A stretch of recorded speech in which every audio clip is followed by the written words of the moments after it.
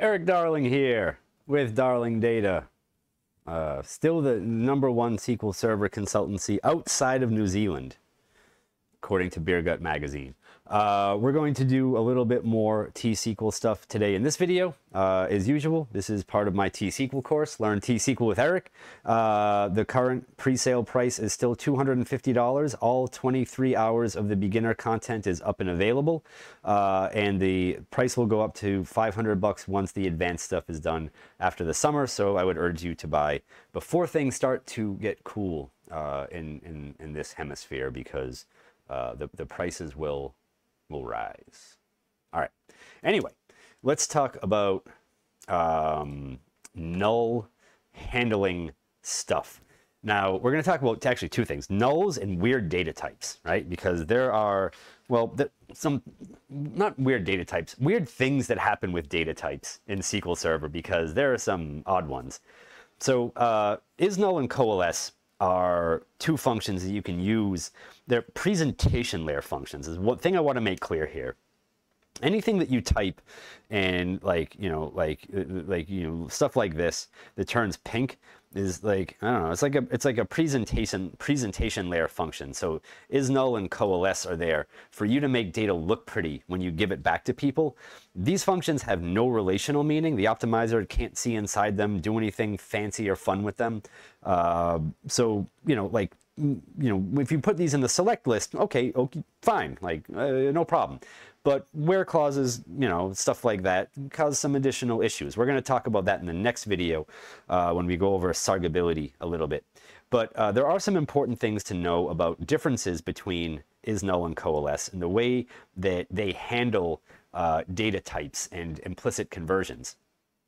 So I have a local variable declared here called z, which is a car1, and it is currently null. So when we run isNull or coalesce, we're going to say, these functions are going to say, hey, this thing is null.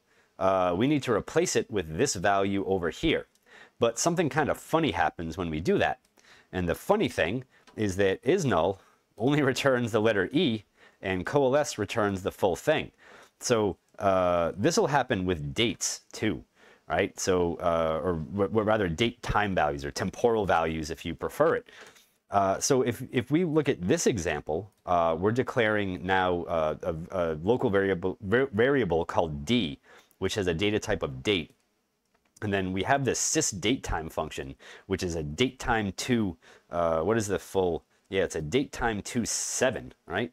And, oh, my head's in the way. Datetime to 7. So this thing has a much more precise accounting of like hours and seconds and milliseconds and stuff than a date would, which is only like year, month, day, of course. So if we do like something similar here, right, and we declare D as a date and make it null, this is what happens to the results. Right, so when we just say select sysDateTime to see what the actual result is, we get back this whole thing. When we say isNull at D and then like with the sysDateTime as the fallback, we only get a date from it.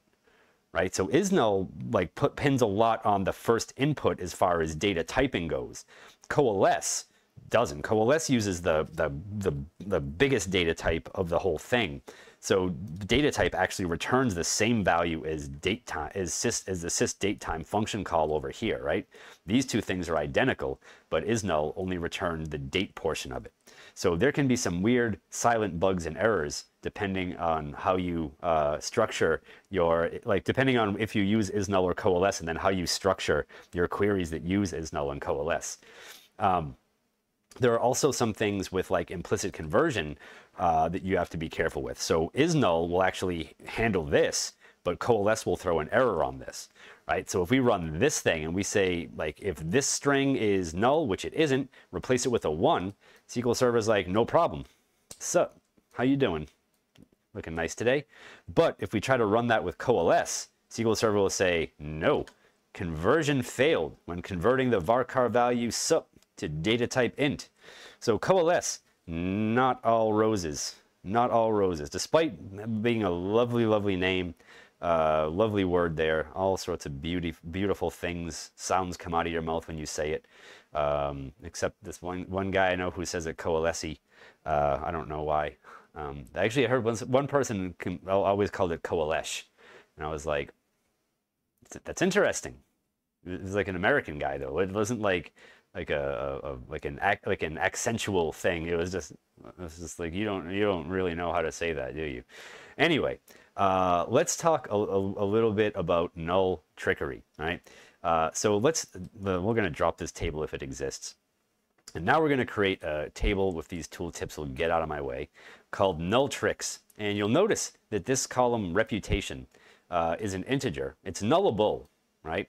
But we have a default of 0, and we are checking to see if reputation is greater than 0, right? Which is a weird combination to begin with, right? Because like, how can you default to 0 and have a check constraint of greater than 0 on there? But it's just to really show you this, that we can insert a row in there with a null literal mark, right? We can say explicit null goes in there, and now what we get in this table with a check constraint and a default value of 0 is a null. So if you don't want this, then you really do have to make columns not nullable, because there's nothing else in the world will save you if someone actually explicitly inserts a null in there. There are some other weird things that can go on with like null checking too. And I need to show you a couple other things first though. So this is the first thing, right? If we have this case expression, and if we say where 1 is equal to A, then true, else false. This will of course throw an error because SQL Server cannot compare the letter A to the number 1, right? We can't do that. But what if we do this? What if we compare an empty string to the number 0? All of a sudden, SQL Server is like, oh yeah, by the way, that's fine, right? Okay, well, empty string equals 0. Okay, SQL Server.